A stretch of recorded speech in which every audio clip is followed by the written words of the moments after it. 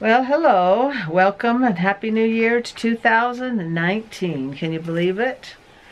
Wow, what a year. I still remember when I was a programmer when Y2K was coming and everybody was worried all the banks would fail. Yeah, when it was going to turn to 2000.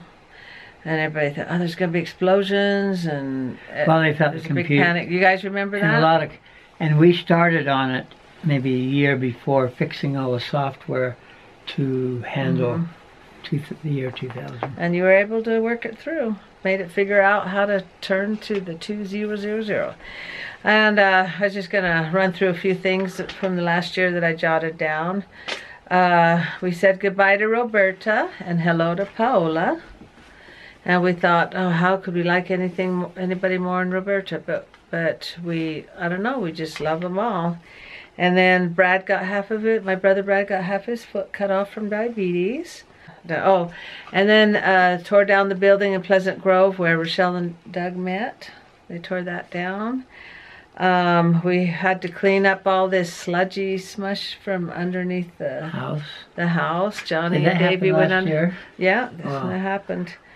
My Uncle Sylvan died. Chase had to go get his kidneys checked, and so far they're good. We had Jimmy Joe from Oregon, the Action Lab, visit twice, in April and then in November, and we did our jammies picture then. Let's see, can you think of anything else? I just wrote some stuff down quick. Some of the things that happened. Oh yeah, my bridge broke. Papa O had new teeth put in, and then his old bridge broke, so he's getting that put in. And we ran a couple races. My skating accident 5 years ago. Then when Rochelle, or maybe it was 12 years ago, when Jimmy Joe was on his mission.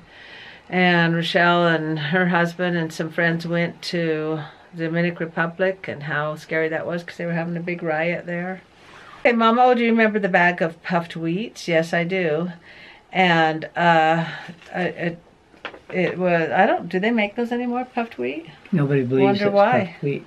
Oh. It's not made of wheat. Wheat's heavy. Yeah. So, I do remember that. And then, have you made a DIY on your granola? And yes, I have. I'll post that right here. And what all can you put the bay leaf in to fight weevils? I put it in any kind of grain, mostly wheat and oats. And I didn't know you had to put it in macaroni, but I do now. Apparently, it gets into macaroni. Anything with grains, and macaroni is made with grains. Well, Papa O, he worked at Albertsons for 15, 20 years, something like that. I worked at a grocery store. Okay. And that's where the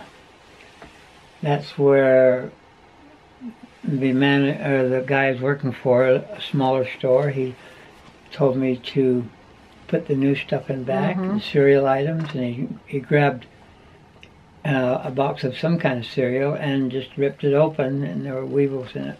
And it was on the front. It says, that's why I want you to rotate and put the fresh stuff in the back. And that's how I do my storage room. The juices up at Walmart, the fresh dates are always in the back. In the back, yeah. That's where I always grab too. I learned that from you. They always put the older in front, so you'll buy it, and then you get they're already in front. Well, because you rotate it through, yeah. And that was from Ancestral Bliss. Okay, now, Big Sucky. I like that. How do you edit videos? And I use Movavi. What do you use? Do you use Movavi too? No, I use Movavi. And You can... I'm the one that taught her to use editors, because I've been using them for 20 or 30 years. Say, even right on your phone, you can buy apps like the Movavi editor. It's a free... You can get a free app, and when I take a quick video with my camera, my phone, iPhone, I can edit it really quick just with a small app. You can get Movavi on your phone. Yes, and that way I can put music to it. I can chop off where the beginning and end, so it's I can put what do you call them? Transitions. Editing just takes time. I remember the first video I edited took me 8 hours. And then I didn't know to save it, and I lost it, and I had to do it again, and it was just a nightmare. I almost gave up then. But you just learn. You learn how to edit, and it's just a process. It just takes time. It's like saying, I want to learn Spanish. I want to be able to speak Spanish. You can't do it without putting some effort into it. Yeah, you just start, you just get a program and just trial and error. The more you do it, the easier it gets. And then. But if you buy a really good one that the professionals use, you can be there on it, learning it for a couple of years. It just takes time. You just have to start doing it, and then just trial and error. Okay, Bonnie Barber, and good luck with that. Bonnie Barber, cute, ugly sweater, quote, ugly sweater. I would say is she wants to know, is it ugly or cute? And I go, well, they're cute, but they call them ugly sweaters. She puts LOL. And she goes, what's the deal with the skull in the book?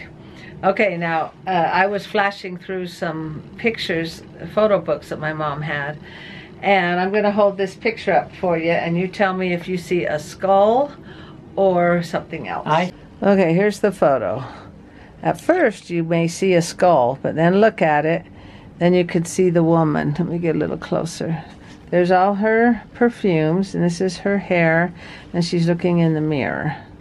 And then this is just a candle or something. And this is the mirror she's looking in, but it looks like a skull. But tell me how many of you see a skull and how many of you see then see the woman. So it's not. It's just a fun picture my mom liked. It's not bragging about the skull. It's bragging about an optical illusion. Yeah, optical illusion. So that's what she was. My mom always loved that picture. She put it in our picture books.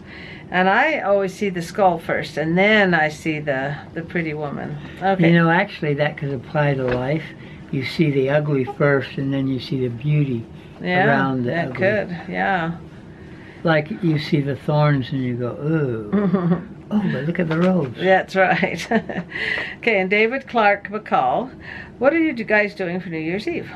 And we went down to our daughter's friend's church house and just had fun there. There was probably lots of kids, 30 people there, lots of kids and stuff, and it was just a lot of fun. We played some. You'll see the video in about a week of what we did for New Year's Eve. And what you guys do, comment below what you did. Okay, Greg Bouchard. Oh, Bouchard, yeah. You should get iTunes. And I do have iTunes for the songs I wrote. I don't have it for my Christmas CD. And if you go to iTunes and look under Pollyanna 1,000,000 to 1, then you will find my songs. You cannot put a song up for sale, a single song. You have to put an album up. So that's my album. It's called 1,000,000 to 1. And if you want my Christmas CD, then just email me your address and I will mail it to you. Then you can just send me a check or a PayPal me. And if you get iTunes, iTunes is a program, either an app on your computer or phone, but it's also the app refers to selling music in general and selling videos, but it's not something you just sit down and 2 seconds later you can do it. You can't do a single song because we started that. But route. you can buy a single song, yeah, off the album. You can buy a single song, but you can't put one up for sale. Yeah. Okay. Okay, Greg. So what music do you have on iTunes?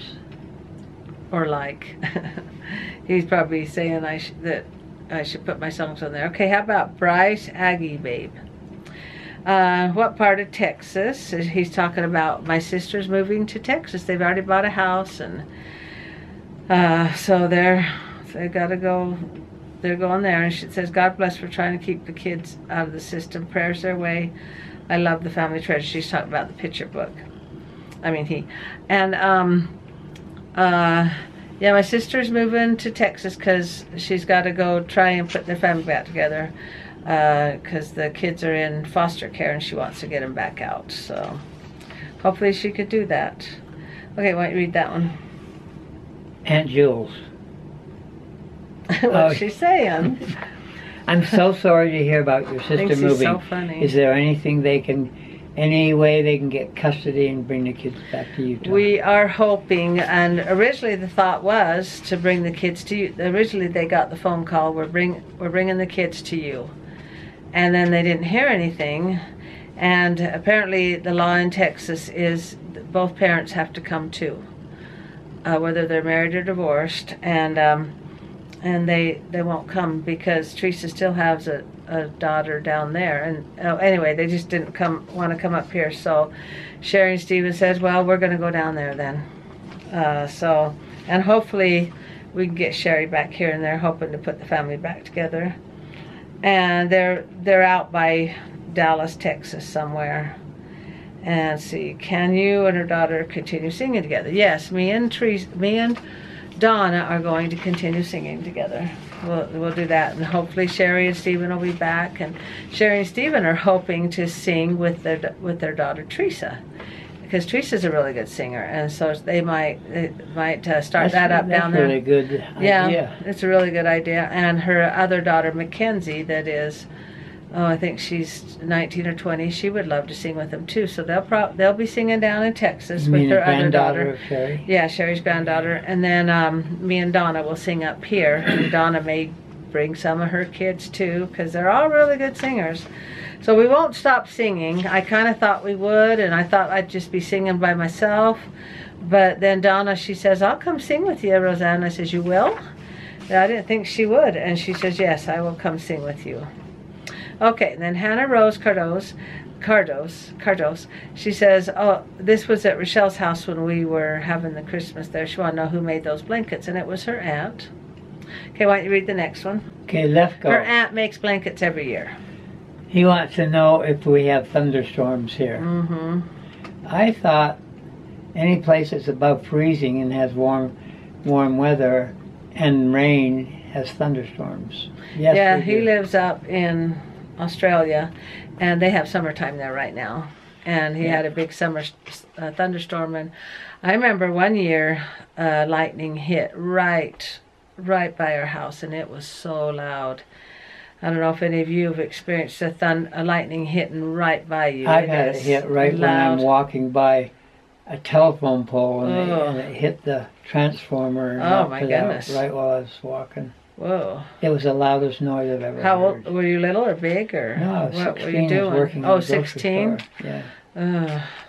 That's scary. Yeah, Papa, when he was 16, he used to drive they used to deliver, now they do it again, but he used to deliver the groceries to the people's homes in this truck. And up in the mountains, in a copper mine. Up in Bingham. Yeah, and now they're starting to do that again for those that want to do that. But that's what I haven't heard. It got popular for a while, but it's more problems. Can you imagine if people saying, "Oh, they gave me the wrong brand. I need to send this back." Oh, ice cream, you can't do ice cream. Well, Walmart has it. You can't do pop. Walmart has it so you can order online. You have to be able to order online. Then you pick it up. Then you have to go pick it up. Yeah. And Harmon's, I think, delivers to your house. But you still have to order online. Like for our neighbor next door, she doesn't own the internet. She doesn't know anything about it, so she's not going to do that. And that would be wonderful for her if they would deliver to her, because she can't get out, but she doesn't know how to do it. So anyway, kind of got off the subject there. Why don't you read that one? Squanchy Bonchy. What happened to Judy's leg? Yeah, she wants to know what happened to Judy's leg and why she had to get it operated on. She's just had trouble with it since she was 14 years old. She had a cyst on the back of it and had that cyst cut out. She's had it operated on twice. She had somebody back into her in a parking lot and hit the knee. She's fallen on it a few times. She's had it operated on twice. She's had cortisone shots. She's tried, the chiropractor's been trying. He's going to say, oh, sorry, I asked. Yeah, and but just a lot of trouble. The knee's just been swollen, and the doctor finally said, you know, it's time to get it replaced. And she just couldn't believe it, and she didn't want to do it. And and I said, well, when the pain gets more than your fear, then you'll do it. And she did do it. But so she's slowly recovering from that. They have to be thousands of dollars, don't they? They've got good insurance. Her husband just retired from post office. But, okay. And Hannah Rose Cardos, she wants to know if I have an Instagram account. And yep, I do. It's under Roseanne Orgill. On Facebook, it's Roseanne Bueller Orgill. I use my maiden name, but on Instagram, it's just Roseanne Orgill. And then she went to my bows page, my Pika bows. I make these nylon headbands for babies, bald babies. They work better on the bald babies. For the babies with hair, they don't work quite as well because the hair kind of slips off their hair. But boy, we had like 3 bald grandbabies, girls in a row, and so I thought we got to do something because they think they're boys. They always, what a cute boy. But so that we let that page expire, that web page, because it costs like, what, $100 a month or something. So we just do it on Facebook. And okay, now Hannah wants to know how is Daisy doing, and she's doing a lot better. That remedy that Claudia homeopathic, okay. That's really worked really well. Okay. And so I'd say the rash is 99.9% gone. And then she wants to know about my 2 sisters, and I kind of talked about that earlier about Sherry. They bought a house in Texas. They've come back to sell the house they have here, and they'll be heading back out again in about a month. And they load up all their stuff and head back to Texas. And then Judy, she's doing a lot better. She's about 85% better or 60% better. Now all she has to do is just heal. Well, if you're talking about all the people's artificial this and that, you better tell them about Kathy. I don't think I've talked much about Kathy in my book. I did mention her once when we had the Bueller party. I mean, in my videos, because we don't see her much. That's true. But she had, I show a video. She has a screw in her foot this long, and it started coming loose. So she had to get that operated on and have that taken out. But she's having a real hard time walking. And then she was bicycling with her husband. Sherry was. Sherry, yeah. Yeah, that was Sherry, and she fell, and that happened. I think that was this year, or was it last year? Broke her ankle, slipping on some ice, riding her bike, and that might have been 2 years ago. I think that was 2 years ago. Okay, well, that was fun talking about the year 2018 and ailments and Joe's teeth. That was his Christmas present, by the way, was his teeth. That's a lot of money.